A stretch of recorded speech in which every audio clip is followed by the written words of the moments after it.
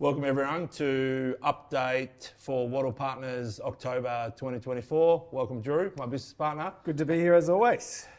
Drew, there's a famous movie that I love called As Good As It Gets by Jack Nicholson's in it. And it's a bit like markets at the moment. Markets are phenomenal. I think our portfolio's done plus 15, 16% for the last 12 months. 17 in fact. 17%, Massive, there you go. massive for 12 months. Better than it gets. It's like in markets they call it like the Goldilocks situation where bonds are doing well, Yep. Australian shares are doing well, global shares are doing well, literally everything is doing well. Should we sell and go back to cash? Yeah, sure. Should we? Yeah. Well, cash is even 5%. It'd be nice. It'd be So- nice if we could, but I mean, it's much more attractive than it was I think it was just 18 months ago when rate hikes started. So, but that's naturally a question we think about all the time is, what's the additional return we're getting for any investment we make over cash? And I think that's important as ever to be thinking about that at the moment. Yeah, well, you can be patient, and a lot of our clients have got cash, and I try to tell them to be patient every week, but it's hard to be patient. But it's interesting that you talk about Goldilocks period where portfolios have done well, asset classes have done really well, but if you look at the underlying economy, it still continues to struggle. You and I spent some time in the US in the last 4 weeks, and you saw the economy kind of starting to struggle, and you saw interest rates drop by 50 basis points with a view, the consensus while over there was a view that they'll drop by another 75 basis points before Christmas. Yeah. So there's some concerns about the economy. Are we going to recession? There's some geopolitical risks around the world that are blowing up every day, but markets still are looking through that. What's that about? I mean, it's incredibly strange because every textbook will tell you if interest rates keep increasing, then every investment market, bonds or shares, should do poorly. But I think the S&P just had almost a record month. It's up more than 20. So the biggest index in the world is up more than 20% so far this year. Sure. It's kind of all counterintuitive, but it's clear that there's mixed messages coming from everywhere. And something we've talked about is that the difference in the economy is that people who have a mortgage or bought a property in the last 2 or 3 years, where they're struggling, they're spending less, but then people who have accumulated wealth or have mortgages under control are doing incredibly well. And you're seeing, that's why you're seeing spending kind of hold up, and retail spending and luxury spending and travel go incredibly well, particularly for retirees. Because if you had 100 grand in the bank, you're now getting 4.5% to 5% income, and you're getting zero the year before. So we heard that a lot in the US, that higher rates are actually inflationary. Yeah. Because people are earning more money, so they're spending more money. Yeah. Where the people in the mortgage belt weren't spending a lot of money anyway because they didn't have a lot of money. So they're spending less, but as a proportion, it's actually inflationary. And it's like every month there's more mixed data and information about the economy. 1 month retail sales are bad, unemployment's gone up. The next month, job openings, companies are hiring again. Sure. I think where we are in Melbourne, we don't necessarily see how bad or good it is because it's always consistent. We work above Chin. Yeah, behind 101 Collins Street, so it's always busy up this end. But if you go down the other end of the city, you're starting to see retailers struggling, cafes struggling, bars struggling.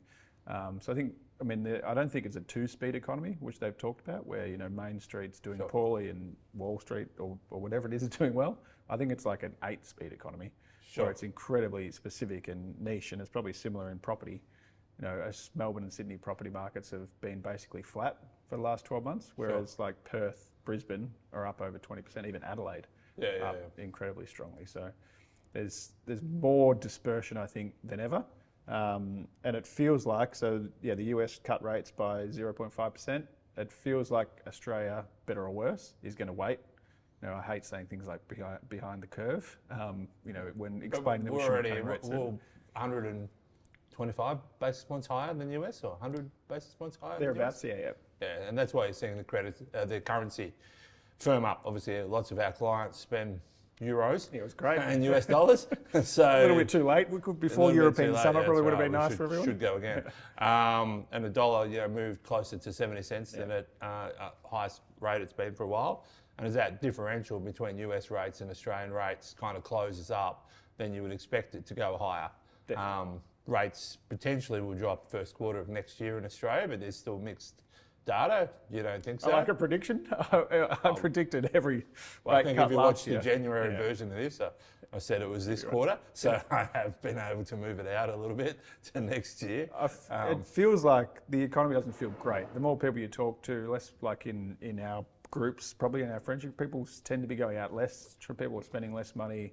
There's houses for sale everywhere. There's an interesting slow. non-economic stat, and our job, and anyone that's investing money, is to not just listen to mainstream, also look for anecdotes in the industry.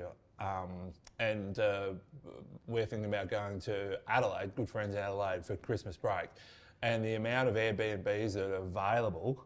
And then I did a little bit of research, and apparently this time last year, this time 2 years ago, only 20% of the same amount of houses have been booked for Christmas break on Airbnb. So there's a massive slowdown in discretionary spending, because the most discretionary spending has to be hire a massive beach house for 2 weeks over Christmas, right? So that's starting to slow down. Without doubt, we've talked about it before on these podcasts, that people, are feeling the pinch of higher interest rates. You can't, there's a lot of investors that invested originally at 2% and now they're paying over 6, maybe even closer to 7. So if you work out that in a repayments, that's substantially It can be doubling and tripling. And I think what people have kind of misunderstood was that the roll-off of those lower fixed rates, it wasn't just 1 year, 2 year, 3 year, 4 year. It's actually slowly rolled off over this period, so the pain hasn't hit. Right, it's not on the agenda, but can we talk about the state of the Victorian government?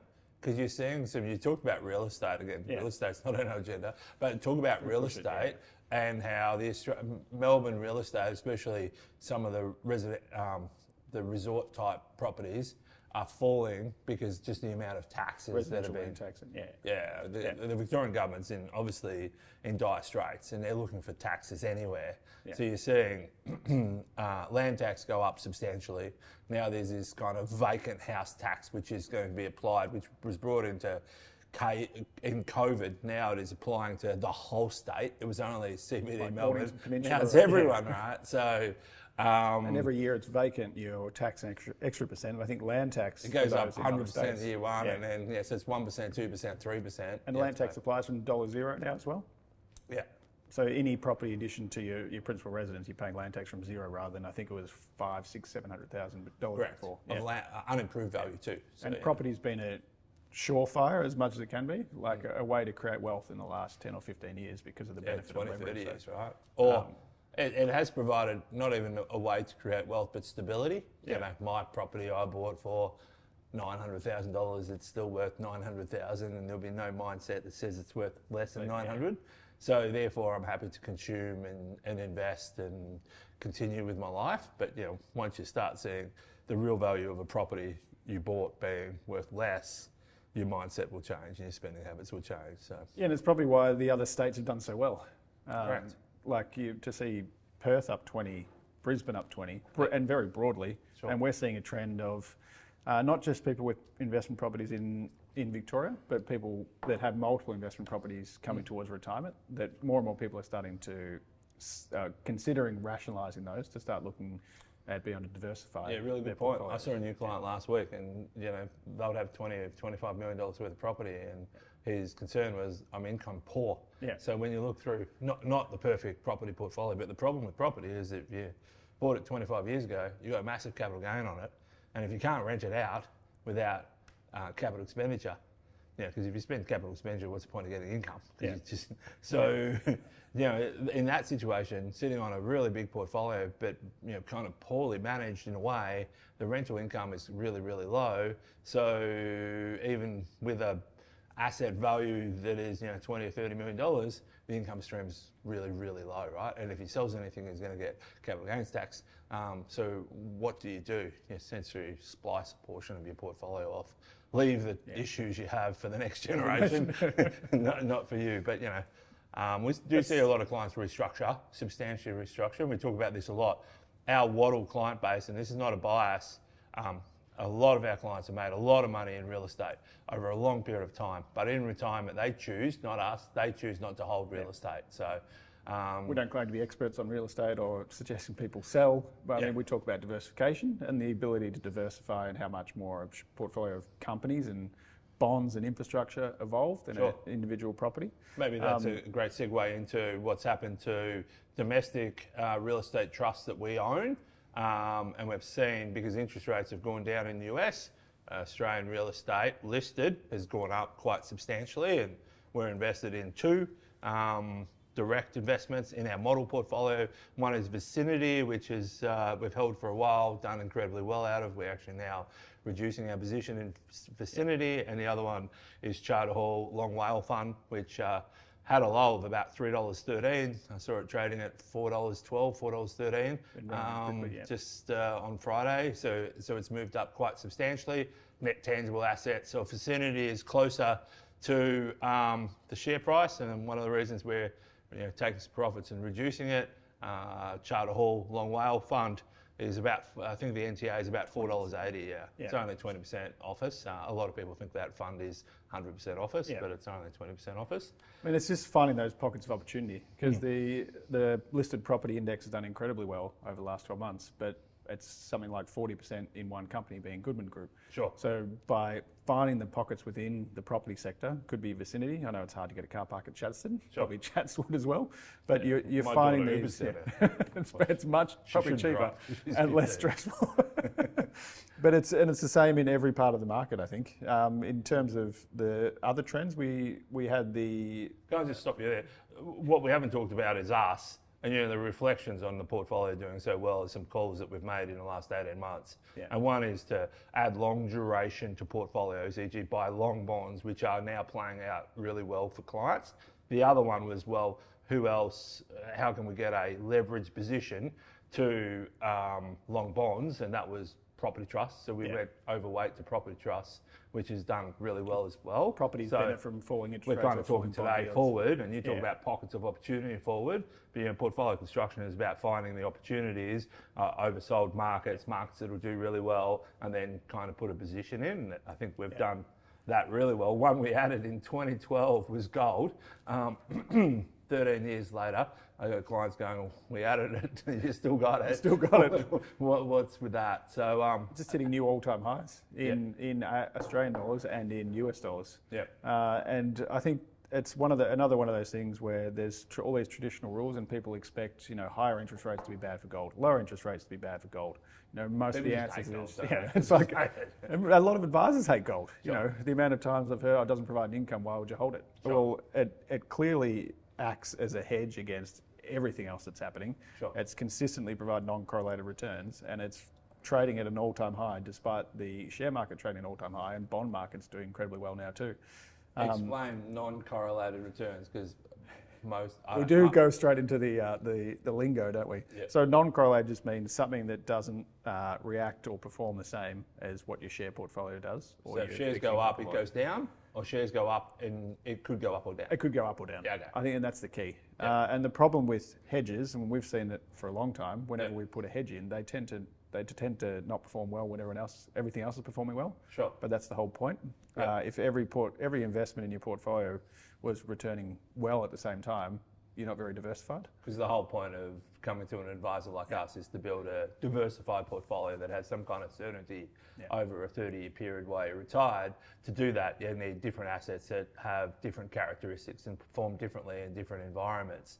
Gold, interestingly, gold's at a high, but you can see it go higher with what's happening in the Middle East at the moment, and geopolitical risks sitting in Taiwan seems to be also quite high, and I read some things how they could be linked.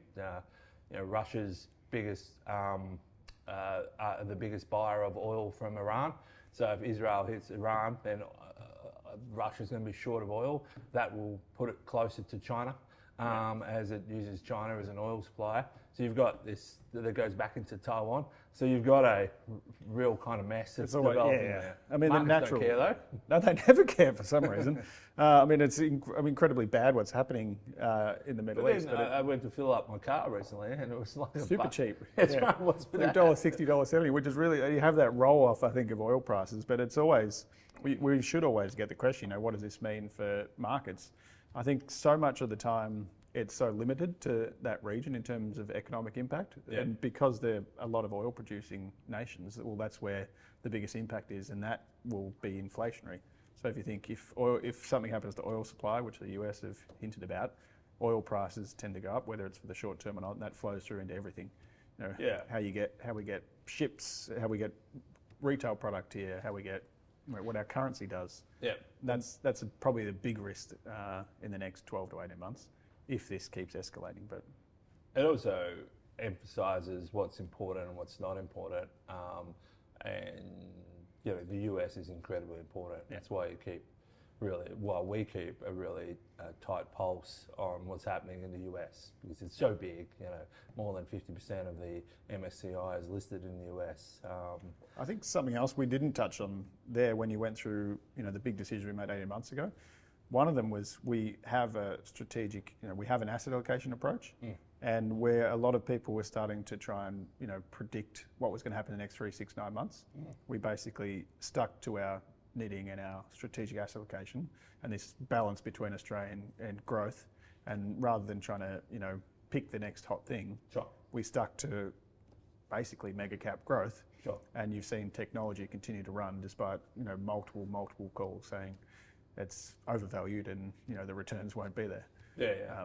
I think it does bring a question about what you do with the incremental dollar. So if you're now taking profits in Nvidia or Microsoft or global shares, where does that incremental dollar go? And yeah, let's answer that in a minute. But the reason we like those business models is because they were scalable. They were, the world is an audience. Their income stream is kind of coupon based, and they can expand without real capital. Yeah. So meaning, one of the things that I was really amazed with in the last 18 months was the sell-off of tech when interest rates went up. They're essentially they're not susceptible. They have no debt on their balance sheet, right? Yeah. So why would that happen? And it shows now that they have really strong business models in any economic environment because their operating costs are minimal, right? The Netflix price keeps going up, so they're able to pass that on. I think one of the big differences why we're basically evenly balanced between Australian and global shares is if you look at the Australian index broadly, the earnings or the profit from Australia basically been negative. It's fallen over the last 12 months, or it's been very low. Whereas the profit from the S&P 500, biggest index in the world, all the tech companies, the growth is like 25 to 30% year on year. You ask that's a really good question. Why do we have even weighting to Australian shares and international shares? Because if we didn't, we wouldn't have any clients. Because every client that comes in here is in love with their Aussie share portfolio, even though they've performed substantially worse than the next best thing that's on offer, which is global equities. Yeah. So when we started building portfolios 20 years ago, we would have had like 10% global and 40% domestic, and now we're to an even weighting. I mean, I think for retirees, domestic weighting is quite good because it does provide really solid income stream. A free kick, about a 1.5% in franking credits benefit for Australia, and that helps justify a reasonable exposure. But it's more a value market than it is a growth market. Yep. So if you're looking for growth, don't look for it here. Look for it offshore, and you'll find it. But some of the stalwarts are pretty good. I think one of the biggest announcements, there were probably two big announcements. One was around China and the other one was around the hybrid sector. Sure. So we saw... Let's talk about hybrids. Yeah. As a firm, we were largely exposed to hybrids through the last 20 years. 7.5 years of that would have been highly exposed to hybrids. Yeah. We're less exposed to hybrids now, but they've been a great investment instrument for clients over that period of time that have been looking for income. But the government has recently announced some changes to what might happen to hybrids in the future. Do you want to explain that? Yeah, so a hybrid is basically, as the name suggests, it's part debt or fixed income and it's part equity. So it's part debt because you get paid a quarterly or a 6-monthly interest payment from the bank. We only invest into bank issued preference shares, and it's part equity because in the worst case, if the banks went bankrupt or a bank went bankrupt, which it's never happened, or it hasn't happened for at least 30 years in Australia. It has happened overseas. Overseas. So Credit Suisse, it would convert to equity in that instance, and it could be worthless. And that's what APRA, so the regulator of the banks, has come out and said, we're going to end. This isn't a source of capital for the banks that will be counted against their capital adequacy. And if you change if you change that regulation, well, there's no point in them issuing them.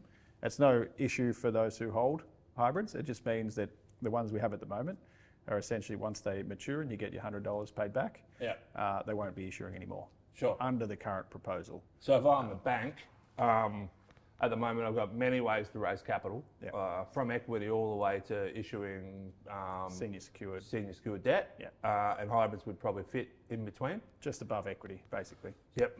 So if I don't have this availability, I'll probably be issuing just more bonds. Yeah. Lower yield, Yep. higher in the capital stack. Yep. But the issue, and this is what, if APRA makes this decision that And this changes is the APRA capital. about APRA trying to help support retail investors. Is that what they're worried about? Well, they're worried that the PDS for a hybrid was 100 pages long, but they're also worried about what happened to Credit Suisse. And be clear that very, very different structure of a preference share Sure. in Australia and Europe, and very different banks in Australia as well. Yeah. But we lived through the GFC, and we saw preference shares trading at massive discounts. Yeah. I think I don't know if it's still traded. NABHA Got redeemed. got redeemed, but that thing spent its life 50 or 60 dollars. Yeah. under the value of what it was. So investors put their money in with a view that it was $100, it'd always stay $100. Yeah. Soon after it was listed, maybe 2 years after it was listed, it traded at a discount, and it got to $50 odd. Yeah. So you could only get 50 cents. So this problem from APRA has been around for a long period of time. So it's interesting that they'll make these changes. So what will happen to, say, the hybrid fund by beta shares, or what will happen to some of these funds? Will they redeem? Will they give us the money back? Will they run out? Will they change their structure so they'll go into bonds as well, unlisted as well as listed? It's actually a really good question. I haven't thought in too much detail. If it's something that's literally only invest in bank hybrids, you have to assume that it'll just roll off and be closed at an appropriate point of time. You're still going to get your interest payments. You're still, if interest rates keep increasing, you're going to get your increasing interest payments. Money back, yep. Yeah. The question would be, where do you go after that?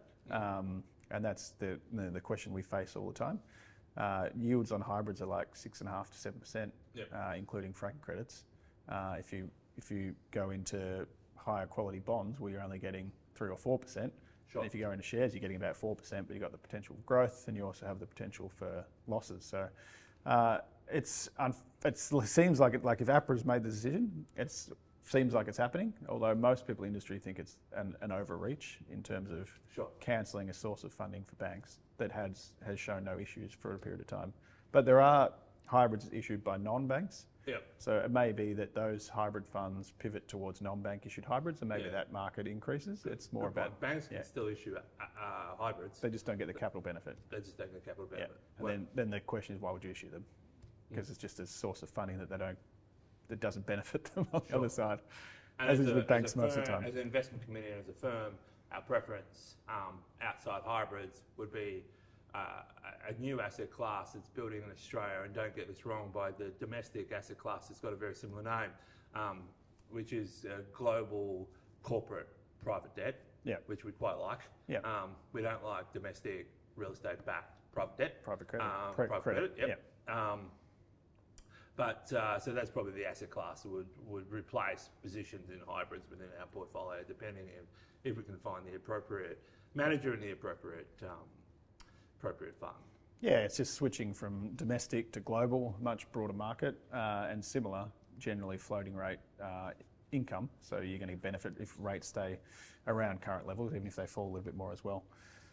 In terms of portfolio, the biggest influence on the portfolio was probably what happened in China. China had a return of 30%, the Chinese market had a return of 30% in September. Stimulus is back.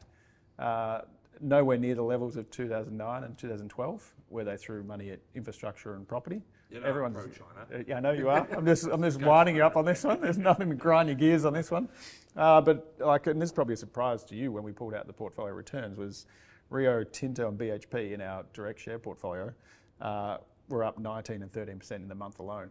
So kind of the standout, but they'd also be the ones that had performed kind of most weakly over the last 12 months for the exact same reason. I saw Macquarie's up as well on this thing that I've never heard of in my whole life. Something called Air Truck. Trunk, yeah. See, I don't know what it is. Yeah. It's all these tech names. They don't it's make like any sense. $25 billion. It was, So that's the story of Macquarie, and why Macquarie is just this, giant profit-producing machine. Apparently, they've never made a loss in 50 years of operation. No, I shouldn't say apparently. But basically, AirTrunks, it fits this theme that's happening around the world at the moment, which is data centers. So if you want to power AI, if you want to power businesses, if you want to power anything, you need data centers and you need access to all that storage and computing power. Sure. So AirTrunk, I think it started 10 years ago from literally nothing. Robin Cooter went around, raised $50 million to buy a data center and turned it... Normal story.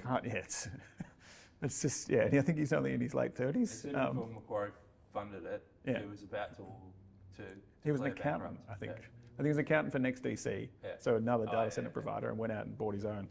And it turned into selling the business at 21 billion. He's a near billionaire, and it's one of the fastest growing data center providers in the world. Macquarie there, because there's rumours that Macquarie they invested into it in one of their funds on behalf of clients, so they get a performance fee based on the final valuation, and the performance fee was in the tune of a couple $100 million solely to Macquarie for finding and putting money into that investment. On someone else's capital. Yeah, exactly. Well, for a company that pumps out, I think profit is something like 800 million to $1 billion in a quarter. Well, that's a big jump on top of that. That's why. And they probably have it on their proprietary account, e.g. on their balance sheet as well. Yeah, they would have co-invested alongside there as well.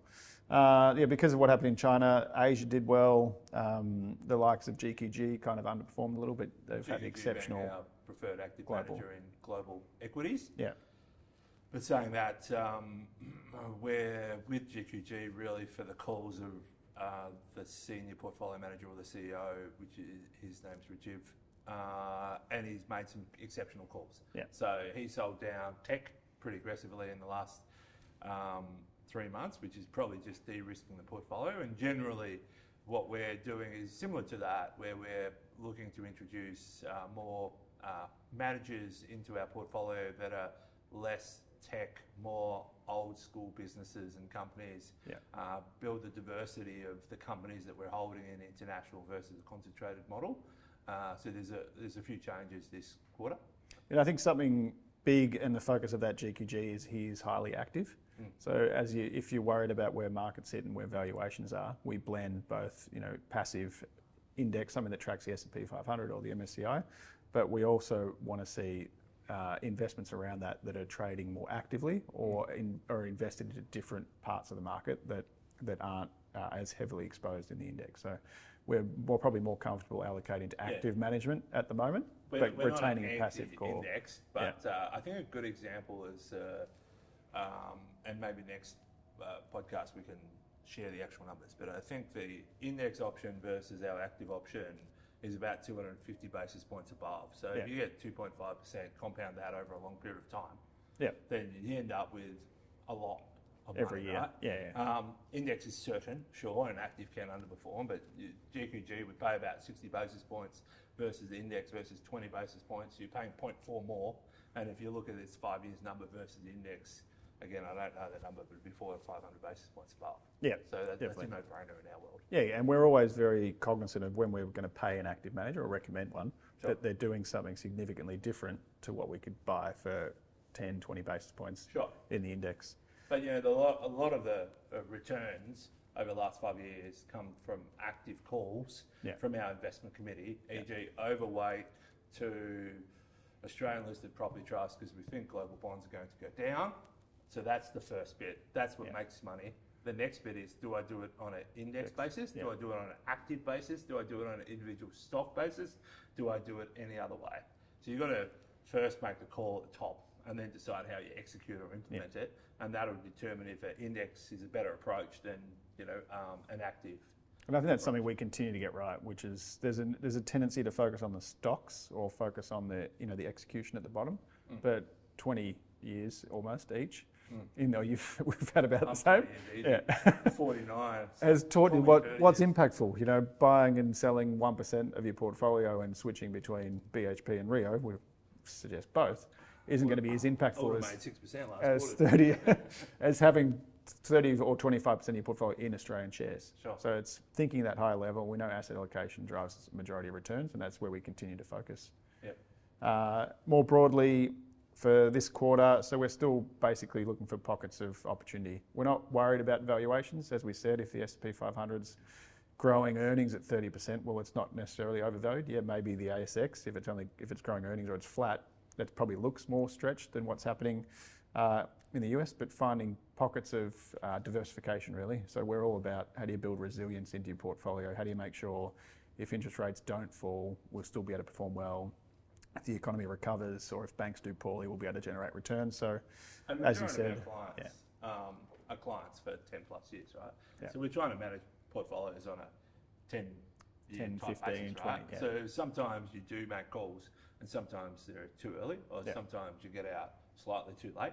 But essentially keep making those calls over that journey and you typically do pretty well and substantially better than most benchmarks around. Yeah, exactly.